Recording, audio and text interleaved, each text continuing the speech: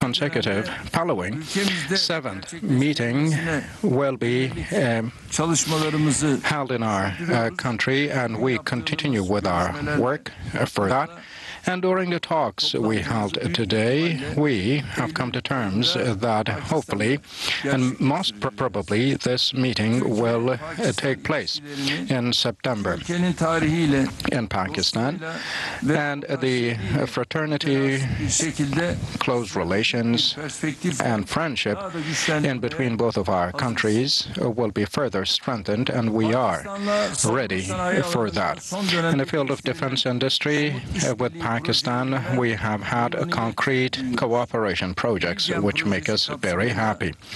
Within the framework of Millennium Project, we have had the manufacturing of jointly manufactured corvettes, 2 in Pakistan and 2 in our country were built, and in line with the set agenda, the construction of these ships are taking place.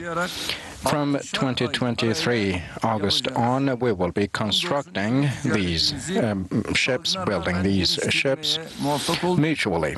And we have also grown our mutual trade volume, and it has exceeded the figure of $1 billion for the first time after 2010. And our aim is to achieve a figure of $5 billion. In Islamabad, we also signed the Strategic and Economic Framework Agreement. From trade to defense industry, we have many good relations for our close cooperation, and this agreement lays the ground of that.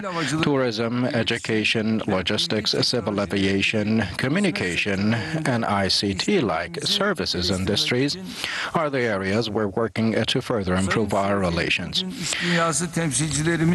Mr. Sharif also had talks with the members of our business world, and these talks, these negotiations will contribute, I believe, to our mutual investments. As Turkey, the driving engine of our economic cooperation are our business people and investors, and we encourage our business people and investors to invest more in Pakistan.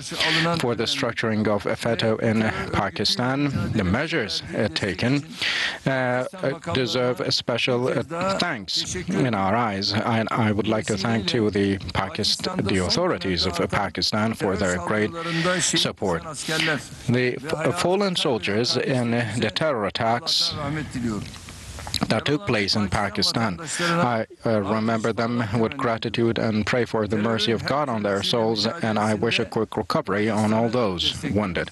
We support Pakistan in their efforts against all types of terror. The fight Pakistan has against terrorism, I definitely believe, will triumph. To ensure stable, lasting stability in Afghanistan and to prevent irregular migration, Pakistan has a critical position. The impacts of the humanitarian crisis in Afghanistan was another issue about which we have been jointly exerting efforts. To Afghanistan, we have supplied more than 4 tons of humanitarian goods and food, and we sent many trains to the region, and we continue cooperating with Afghanistan in this regard.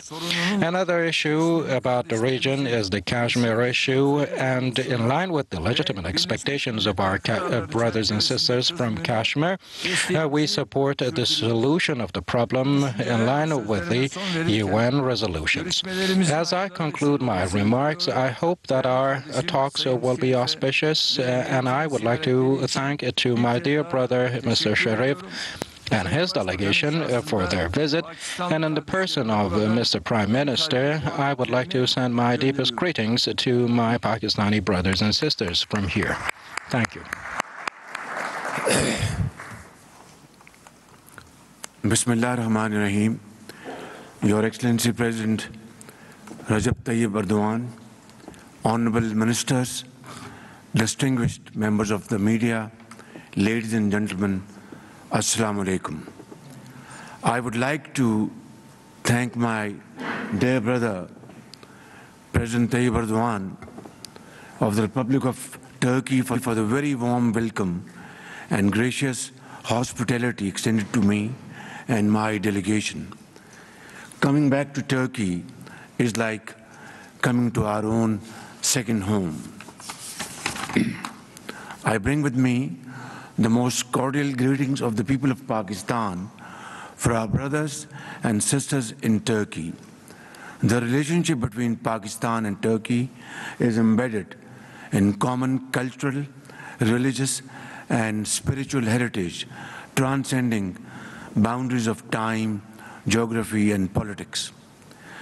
We look at these relations as a sacred trust that has been passed on to us by our forefathers and which we are committed to hand over to our succeeding generations.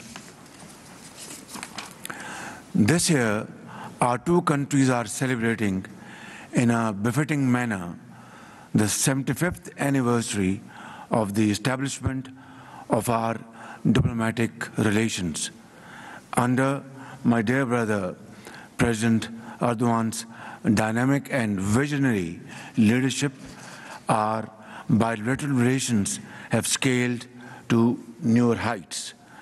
I deeply appreciate the sincere, heart-to-heart and productive discussion that we have just had this afternoon. As you are aware, our countries are also engaged in comprehensive discussions at high-level strategic cooperation meetings, which have become instrumental in fully exploring and building upon our shared interest.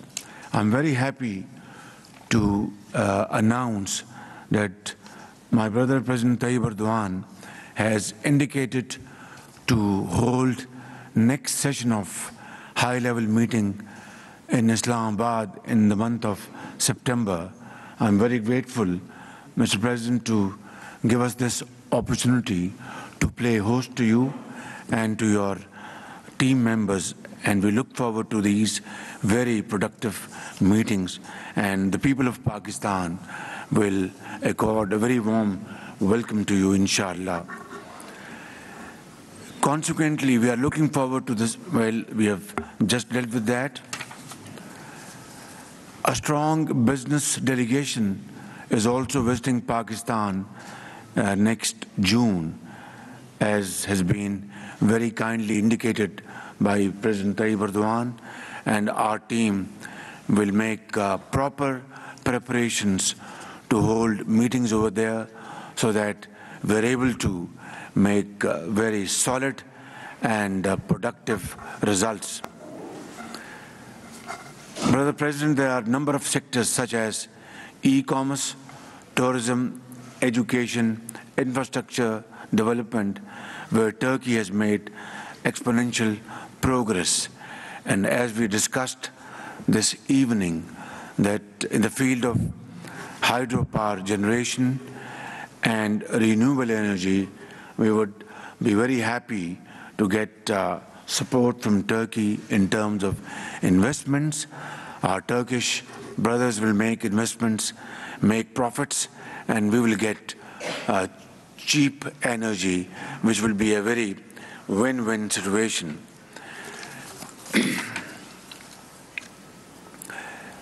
A few days ago, on 20th of May, along with our brother Turkish Defense Minister Hulusi Akar, I participated in the launching ceremony of PNS Badr Belgium Kuwait, another shining example of our wonderful collaboration between our defense industries. We look forward to have further cooperation in attack helicopters and other areas of mutual cooperation. Pakistan and Turkey are natural partners. Many of our challenges are the same as our are opportunities. Our two nations have stood by each other in times of need and on issues of core interest.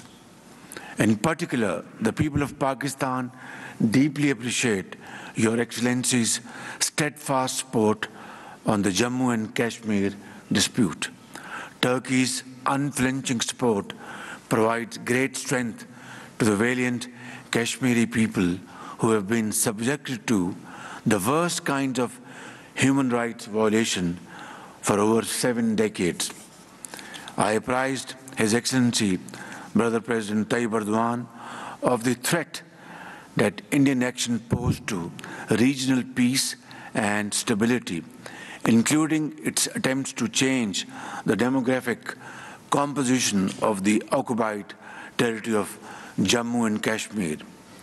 Pakistan will not abandon its quest for peace, but we are convinced that durable peace in South Asia can only be achieved if the long-standing Jammu and Kashmir dispute is resolved in accordance with the UN Security Council resolutions and the wishes of the Kashmiri people.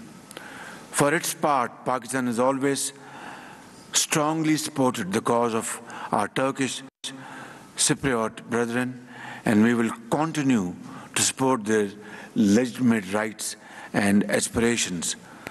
Pakistan also stands with Turkey in its fight against terrorism, including the threats posed by FETÖ and PKK. Enemies of Turkey are enemies of Pakistan. Distinguished members of the press, our partnership is a force for perpetuity. We have worked together for decades to promote the shared objectives of a peaceful and stable Afghanistan. Our two countries host the largest refugee population in the world. We are doing so almost exclusively from our own scarce resources. Before I end, Mr. President, let me say something that is very close to our hearts. The emotional bond between our two countries goes beyond conventional interstate relations and diplomatic niceties. It is a bond that is rooted in history, as we have earlier said a few minutes ago, in culture and in the fabric of our two societies. It is a bond that resides deep in our hearts and sits there and will sit there forever. This bond, this unbreakable bond, is unique in that it connects us at all levels and in all layers. Our states, our governments, our institutions, our armed forces, and above all, our people. There are very few examples in today's world of two nations being so closely intertwined and interlinked, and of course interwoven at so many levels for so many genuine and heartwarming reasons. Today, when I stand here or sit here in front of you with my dear brother, President Tayyip Erdogan, I am overwhelmed with emotion at the love that I've received here, my colleagues, and at the love that every Turkish citizen receives from every Pakistani, and vice versa. And for this, I am truly grateful to Almighty Allah subhanahu wa ta'ala. May He shower His blessings upon all of us. Ameen. Brother President, I thank you once again for inviting us and for the very warm welcome accorded to us at every level of our meeting and receptions since yesterday afternoon. We look forward to welcoming you, Your Excellency, in Pakistan in the month of September, inshallah, and it will give us another opportunity to renew our brotherhood, our fraternal relations, and further strengthen them. We hope you will have time to visit Islamabad, Lahore, Karachi, Peshawar, and Quetta. Pakistan, Turkish friendship, Zindabad. Pak Dosti Zindabad. Thank you very much.